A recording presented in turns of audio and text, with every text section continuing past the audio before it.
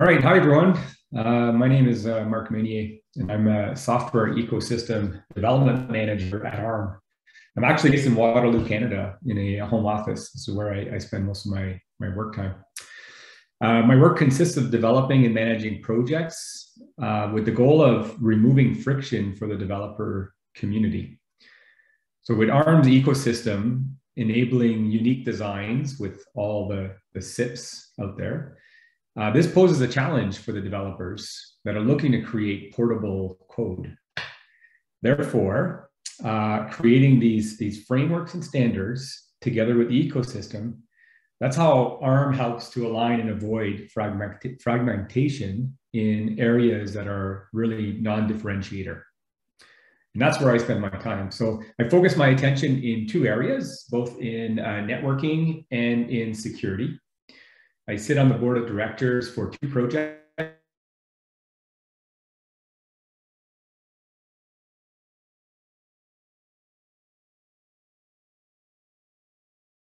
programs that's been kicked off. So I'm here today because I wanted to bring awareness to an open source project called Parsec. And I manage this project. So I'm hoping that this offers value to the BSD community. What I'm going to go through today, so I'll talk a little bit about Parsec and why we built this project. I'll explain how it works.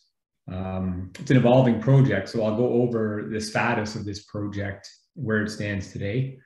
I'll provide details on how to find us, the project, the community, and then I'll give a couple examples of integrations that we've done lately to give a sense of how this project is utilized. So I'll kick it off by just explaining why we started Parsec. So when you think about cloud native development, it's now become the norm for developing applications. It's the case for cloud, and it's becoming more and more the case for edge and IoT. And of course, it's clear that there's advantages of cloud native development, simplifies your development flow, and accelerates your time to market. The flexibility to develop your applications on your developer machine or in the cloud and then move them to your device means you can start coding right early before you even get the device on your desk. And then you can leverage CI/CD and build a test framework to facilitate collaborative development with your peers. Now, when you consider these same tools for edge and IoT, two additional challenges are presented. One, the diversity of devices creates this fragmented ecosystem. The second is that these devices present a larger surface of attack, so they can be physically exposed in the field, and that demands an extra level of attention to security. And when you think about it, the common practice these days is to leverage the hardware root of trust in the system to secure your base, your keys, and derive your trust from a hardware protected environment. And these are pretty specific, right? They're specific to the hardware that you're developing for. So we created Parsec because we saw this need, right, to fill this layer. So Parsec is a straightforward way to leverage cloud native development practices for edge use while keeping the secrets and keys stored in the specific root of trust. So Parsec is a microservice that provides a common interface for security function on the front interface. And then it deals with the intricacies of various root of trust systems with a set of libraries that are unique to each provider module. So Parsec was built using Rust, and it sits in the user space. It doesn't rely on anything specific to Linux, and therefore runs on the BSD operating system. So at this point, you might be thinking, why not use PKCS 11 standard to achieve the common interface? Well, the simple reason is that PKCS 11 is a spec, not a reference design. Two systems that support PKCS 11 doesn't guarantee that they can communicate without issues. Like PKCS 11 has been shimmed, it comes with vendor-specific libraries and therefore causes interop issues. We have seen this firsthand with AWS IoT, where device manufacturers can't assume that the security interface will work out of the box. It has to be tested and debugged. And finally, not all devices support PKCS 11, so the market is still fragmented. With Parsec, you get a higher level construct that sits above PKCS 11. It's a microservice that is offered as code, so the interop issues on the client side are continuously tested and maintained. The client interface is offered in various coding languages to simplify consumption. And again, since it's a microservice, it supports more advanced features like brokering access to the root of trust. So allowing application to have their own channel into, traditional single tenant root of trust designs. So if you think about a TPM, for instance, right, you've got one access point to that root of trust, and Parsec allows you to share that single tenant interface. Now, this project is community-led, and new features are added regularly.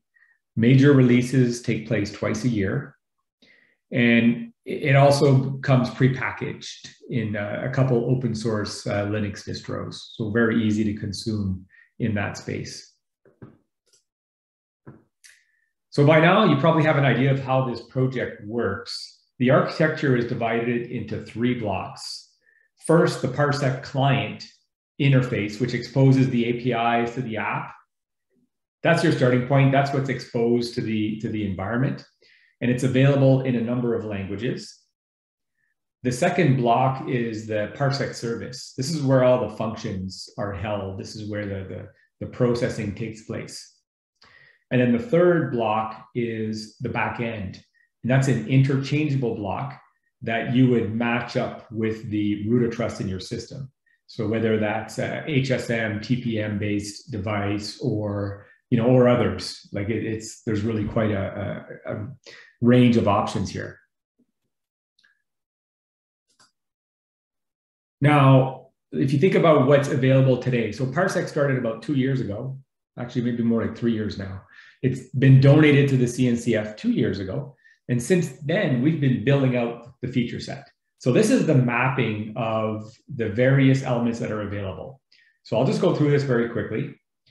On the client side, you've got the interfaces that are exposed to the developers.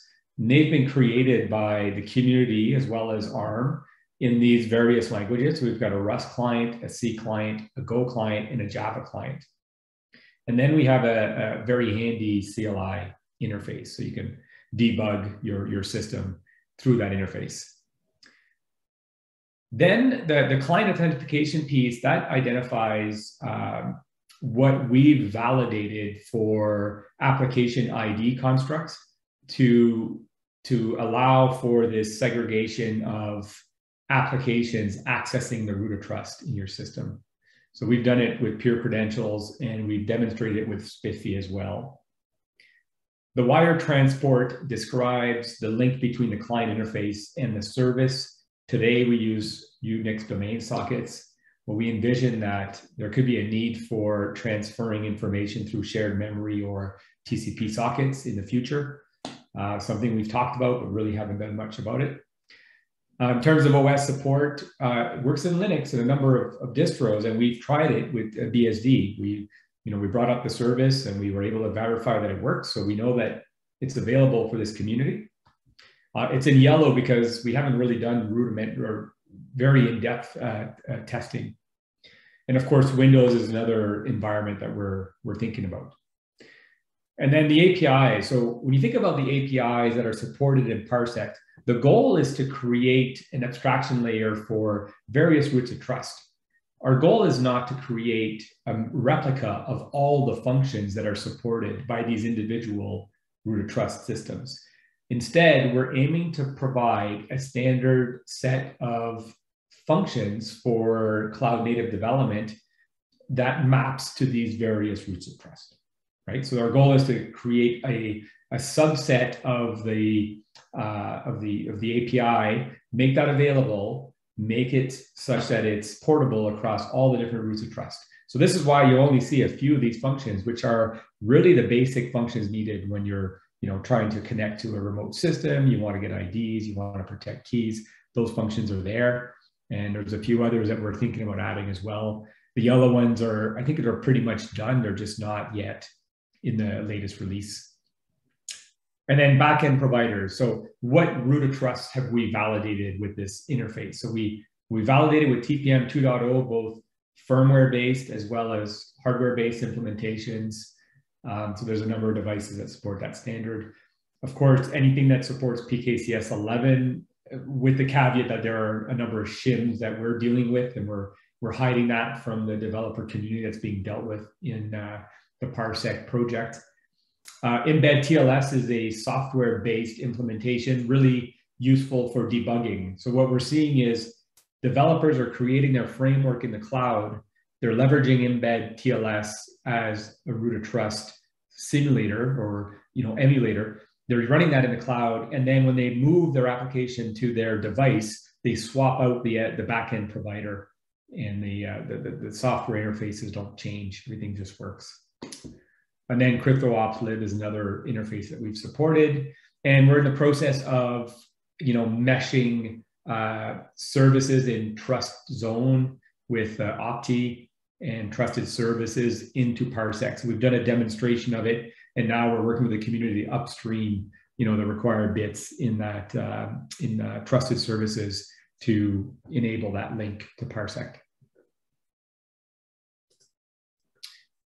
Just a quick, glance at who's involved in this project. These are all companies and projects that are working with us, that are public, right? That we can showcase. ARM is still heavily involved in this program. We've got engineers from our research group as well as our open source group that are keeping this project going. So they're really the top maintainers today. But there's a number of maintainers now from the community, and that's been going up quite aggressively over the last few months.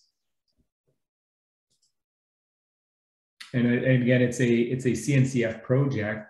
It's at the sandbox level today, which is still considered experimental. We're expecting to move to the incubation stage by the end of the year, and that would make it a more mature program. We had our 1.0 release earlier this year, and what we've committed to with that release is no more breaking changes taking place on the API front, so that we can guarantee the service going forward with new iterations, which has been the case for a number of releases, but now we've cemented that in. How do you get started? So when you think about it in Linux, all it is a couple commands to pull down, or I guess there's for Fedora and SUSE, it comes pre-packaged. So you can just call it and install it, and it's there, it's gonna work. We've got recipes with Yocto, and then any Linux distro that is not not based on Yocto or Fedora or SUSE, you can follow the instructions here that have been recorded. I think Paul Howard did that work. So it's pretty straightforward. I imagine the process is very similar with BSD, and this is where I'm really hoping that we can find some interest in this community and test it out. All right, where to find us? So yeah, everything's in GitHub. Obviously, it's expected. We have a book, very extensive documentation that the team keeps up to date. That's the source of truth. This is where we derive all of our information from. We're available on Slack. There's a Parsec channel. There's 100 engineers there that are active and supporting the community, exchanging notes. And then we have a website, which we try to keep up to date. I got to say, it's maybe a little bit falling behind, but it's there, and it's a starting point. It has links to all these different areas. All right, I'm going to jump into a few implementation examples just to give the community an idea of how Parsec works and where it gets integrated. I'll start with one of the latest ones, which was with AWS Greengrass. So the Greengrass community, if you think about Greengrass 1.0, it supports PKCS 11 as its interface to root of trust or for security at the edge when devices connect in. That's been problematic, right? So it's this fragmentation and the challenges around all the shims and supporting the various implementations is a bottleneck. And it's a deterrent for customers to use proper hardware to protect their keys and their secrets. So with Parsec, AWS sees the value of this, removing that friction point from their supported Greengrass ecosystem and their developers or the community to pushing that into this project Parsec and letting Parsec community deal with those interops, at lowering the stack, and then ensuring a very smooth interface to their customers. So what we're doing is we're working with the OEMs in the market to have Parsec installed in their devices, in their systems, and then their connection points into Greengrass becomes a lot simpler. So the way it would work is they would provision their keys in the device using Parsec, at the build time or when the customer receives the box. And then when it connects to Greengrass, Greengrass will support the APIs and will be able to do the handshake between the Parsec client and the Greengrass service. That handshake is done without the keys ever leaving the root of trust. So we're ensuring that the secrets are protected. And then from there, you can set up your communication links. And that, is well secured now. And there's more to do with this going forward. Like we can expose the Parsec APIs to the applications, and they can leverage that interface as well if they want to, do some cryptographic functions. That's going to come in the future. Another example here is just a network interface service that leverages Parsec to abstract the various roots of trust. So this was Red Hat who created a dbus Parsec, and it's to remove that friction point again to the different roots of trust. So they're leveraging Parsec in the network manager. It's a small piece, but I just wanted to show like there's different levels of integration that are taking place. And I mentioned earlier in the presentation that we can segregate the calls into the root of trust. When you think about what Parsec offers as a service, it doesn't prescribe what the ID mechanism is used for identifying and identifying these applications. So we did an integration with Spiffy just to show how this would work. And there's a good video on the Spiffy website. There's one with the Parsec as well that kind of shows this whole process working with, I believe it's a TPM root of trust. Something to keep in mind. And then this is like showing the picture of OEMs. Why do they care about Parsec? Well, they're stuck dealing with various roots of trust in their software stack. And with Parsec now, they can really, pull that interface into that one project, build it on all of their devices, and have only to deal with one, common interface for their customers. It becomes even more interesting if the customers are demanding the languages, to be used. If they have to support the various languages that are available in Parsec, then it's another reason why these OEMs might want to use Parsec. And one more thing to note here, Parsec is architecture agnostic. It runs both on x86 and ARM. So this is not just an ARM solution. This is something that these OEMs can leverage for all of their deployments, all of their devices, and it should work the same across the board.